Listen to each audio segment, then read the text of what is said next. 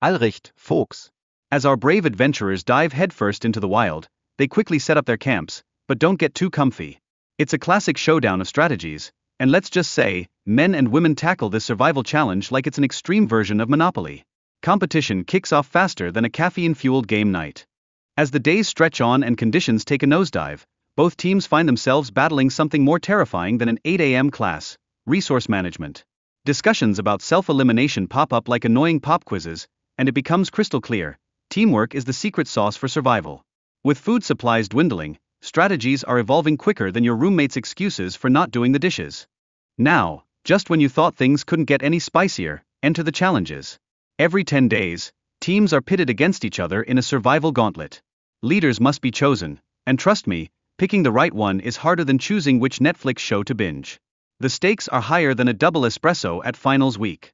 Meanwhile, over at the men's camp, chaos reigns supreme.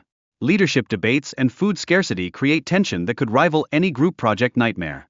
Imagine the stress levels rising like your blood pressure before a big exam. Yikes. On the flip side, the women's team strikes gold after a successful challenge. Their morale skyrockets like they just found out there's a new taco truck on campus, while the boys are left licking their wounds, and probably their empty snack bags. Talk about a confidence boost. But wait, there's more. Mother Nature isn't playing nice, as rain and poison ivy make their debut, turning the survival experience into a real-life game of Survivor, Nature's Revenge. Both teams are left grappling with not just their physical limits but their mental states too. Because who can think straight when itchy rashes are involved? Then comes Josh, the noble warrior who decides to exit the competition. And let me tell you, his departure shakes up the dynamics more than a bad Wi-Fi connection during a Zoom call. Now everyone's left wondering how the rest of the crew will hold up without him. Resilience? Strategy? More like a game of survival bingo. As we roll into the second challenge, it becomes apparent that shelter and teamwork are the real MVPs here. Contestants face a dilemma worthy of a reality show: personal comfort or group success. Kind of like whether to hit the snooze button or actually go to class. Tough choices, my friends. Meanwhile, Phaedra finds herself in a bit of a pickle, isolated while the boys laugh it up like they're at a frat party. Her struggle with loneliness is a harsh reminder that even amidst the competition, social bonds are as crucial as a well-stocked fridge in a dorm. And speaking of emotional tolls, let's chat about the contestants' priorities. Some opt to see their families, proving that no trophy can replace a good hug. Because in the wild, when everything else is terrifying, family support is like a warm blanket on a frigid night. Now, just when you thought it couldn't get crazier, a bear rolls into the men's camp. No, not the cute teddy bear, but the real deal. This unexpected guest brings danger like an uninvited roommate crashing your movie night. The encounter forces them to tap into their survival instincts.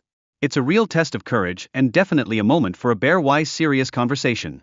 As the competition continues, contestants are busy plotting and strategizing like it's a chess match with high stakes. Resource management and psychological strength become the name of the game. Their interactions reveal how competitive the spirit can be, even with personal struggles lurking in the background like an overdue library book.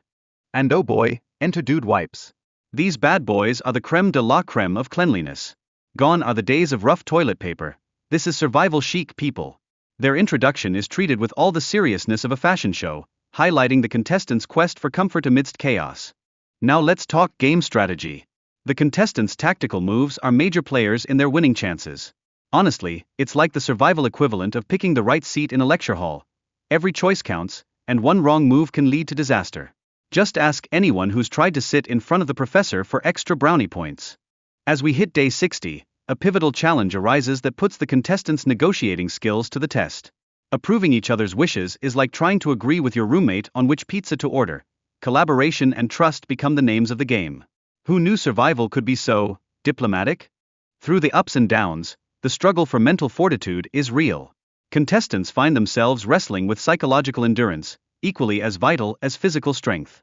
It's like dealing with finals week anxiety on repeat, overwhelmed, yet somehow still pushing through. And then we reach a dramatic turning point. The results of the competition come crashing down like an unexpected test. Emotions run high, with joy and disappointment mixing together like the worst of smoothies. But hold on, the girls' team is celebrating their victory like they just found the last piece of cake. Go team! Amidst all the competition, camaraderie shines through. Participants rally around each other like a supportive study group, helping to shoulder the challenges. Because in the end, it's not just about winning, It's about creating a sense of community and sharing those sweet survival victories together.